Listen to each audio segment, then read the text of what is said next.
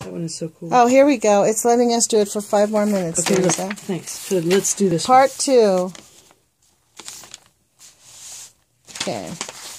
We're not good at being pressured, YouTubers. This is Lonnie Clark, Louisa Hamachek, back with the Nuclear Northwest News to shake and rock your socks to close down the Columbia Generating Station. That's right. Now let's look at the facts. Let's look at what happened when Chernobyl blew. It made this radiation, the red cross. Now you see the little boot of Italy? This dark blue is the Mediterranean. Here's Spain, and there's British Isles. Here's Scandinavia and stuff. Here goes this, and look how it ruined Sweden and went over there to Norway and did all that. And it also went to Britain. I don't know why it's not showing it. Anyways, look at the cesium went across Asia, and off it went, and it went around the world. Now here's Fukushima. Look how intense it is. But then we have coastal things showing up. But anyways, what do you mean that's Fukushima on the map? Well, you probably can't see it on that one. It doesn't matter. Yeah, we can't see it, but you're saying that little tiny dot. I don't want to make any points about it because I can't use this map very well. It's not. But that doesn't show any of the radiation. This actually shows the radiation, doesn't it? The point of this map from the book on radiation by Dr. Gale was about that Chernobyl was a big mess.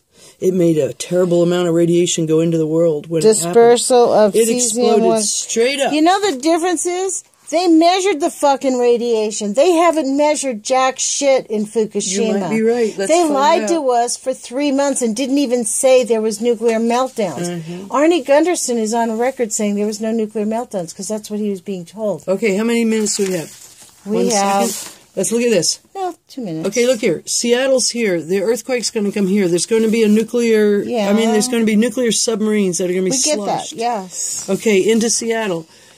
Nobody's going to give a darn about Hanford when all of this disasters happen, and there won't be anybody to deal with the radiation problem going on because there won't be a way to communicate.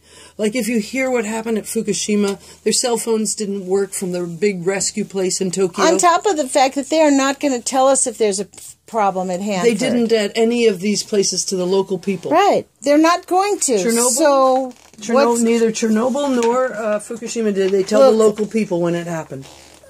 And they won't tell them for years whether they're being used as guinea pigs. That's the 90% rule. Yeah, I don't know. There's just like no radiation that's good for us. Any amount can make mutations that makes birth defects. You know what the difference is? The difference is this conversation, Louisa. Low dose is not safe. Low dose is acceptable. Low dose is acceptable. But they... Here, you want to hold it? Yeah, I'll just hold it while you say that. Low dose is acceptable. But being acceptable by the NRC and our government says that the benefit of having nuclear power is worth, for every 2 rads of radiation in the air, we get 32,000 known leukemias and cancers. 260 Well, when do we get that amount of rads? Children born with genetic defects. When do we get that number of rads, though? We've way surpassed it. We have at least 17 rads in the air right now. Yeah. So, but this is what they're saying. When they say we have the safe dose, the safe dose means it's an acceptable risk dose. It's not safe. Right now, okay, multiply the numbers. We have, let's say, 16 rads. So we have 8 times the amount. What's 8 times 32? We're accepting that much cancers. 8 times 265, over 1 million children born with genetic defects, so that we can have the benefit of having nuclear power. That's what we're saying. We're not going to shut them all down tomorrow, and we're willing to let a certain population of the the most vulnerable, get sick so that we can have nuclear power. That's what they're saying. And that's the difference. This is what we need to really drive home. And everybody who says, well, there's a low dose.